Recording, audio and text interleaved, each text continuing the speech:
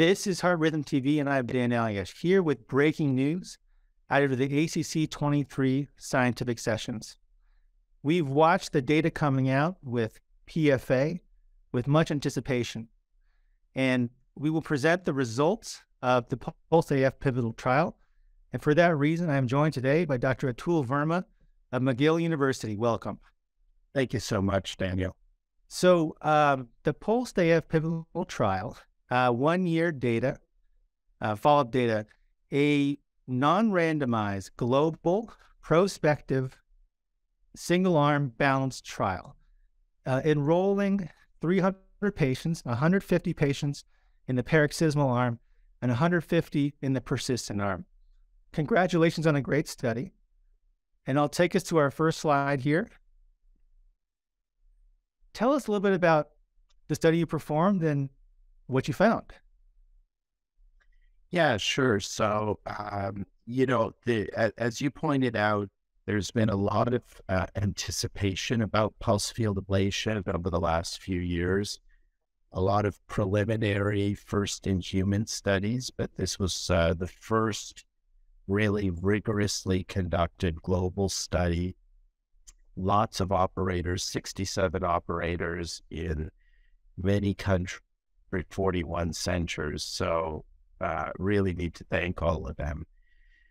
In terms of the primary efficacy outcome, we sort of divide the primary efficacy outcome was a composite.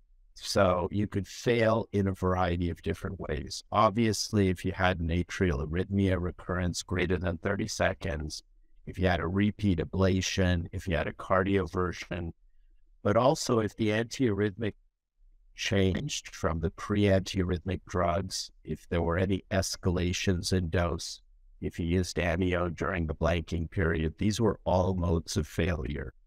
Now, what we found is that in the paroxysmal group, the freedom from such a composite endpoint was 66.2% in the paroxysmal patient and 55.1% in the persistent population. Now, for monitoring, just to add, we not only had Holter monitoring, but we also had weekly TTM transmissions.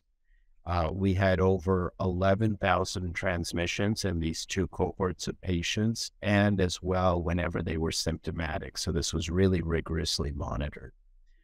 If we use just freedom from atrial arrhythmia, which is the usual endpoint that most of these trials, freedom was nearly 70% in the paroxysmal group and 62% in the persistent group. And then freedom from any symptomatic atrial arrhythmia was about 80% in both groups. Wonderful. Now, following the response to this trial, and I think that first off, early data, early experience, comparable outcomes to prior trials with traditional ablation techniques. I think many are hoping for, the EP community has gone through the range of emotions with regards to these data.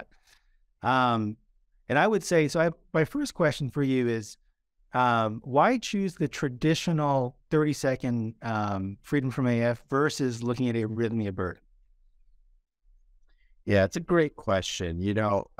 It's a little unfortunate that as a community, we're stuck with this freedom from atrial arrhythmia greater than 30 seconds. It was put in our consensus statement a long time ago, and it's never really been shaken. Having said that, we had so much TTM data, Dan, that we are actually going to do another analysis based on burden. And we actually have that data. We've submitted it to Heart Rhythm as a potential late breaker. We don't know if it'll get accepted or not, but I'm hoping that we'll be able to present that data to you soon. Wonderful.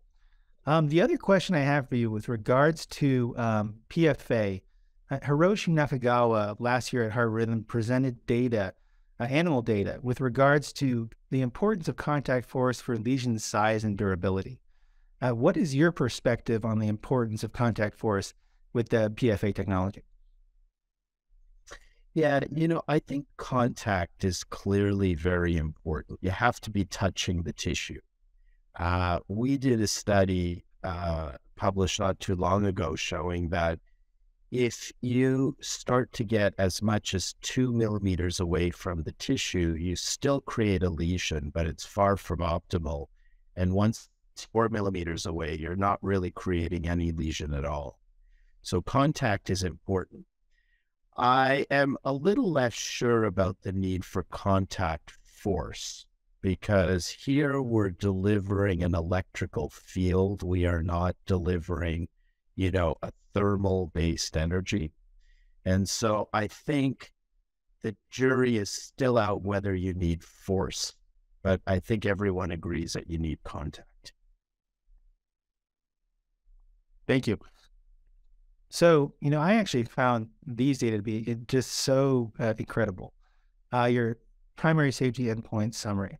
So, for the viewers, the operators were represented in 9 countries, 67 operators, 61 who did not participate in the original pilot and didn't have familiarity with the system.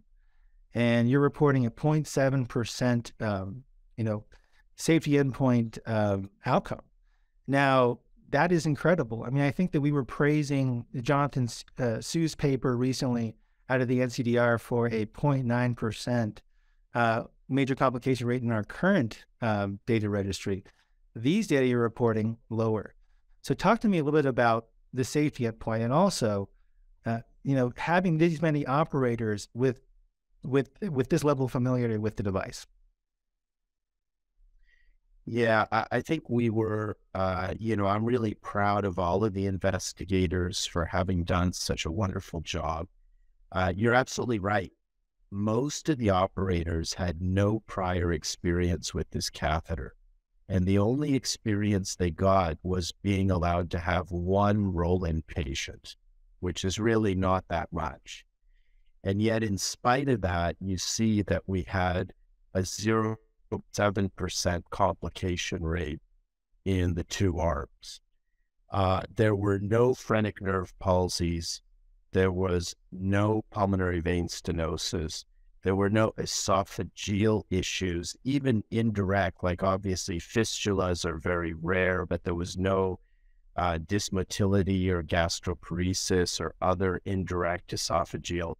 So this is really very good data, and it speaks to the safety of this technology, the safety of this particular system, and the ease of use of the system. The fact that, pretty inexperienced, they were all experienced ablaters, but people with very limited experience with this system were able to come right out of the gate and get this low of a complication rate. It's one of the lowest complication rates ever reported in a global AF ablation trial. Wow. So moving on a bit to nuts and bolts, procedural characteristics here. Couldn't help but notice, you're looking at roughly a 65-minute left atrial dwell time, 65 to 70-minute. Fluoroscopy time, 26 to 29 minutes. Total pulsed energy of 25 seconds, and then 48 or 57 applications per patient, depending on whether you're paroxysmal or persistent.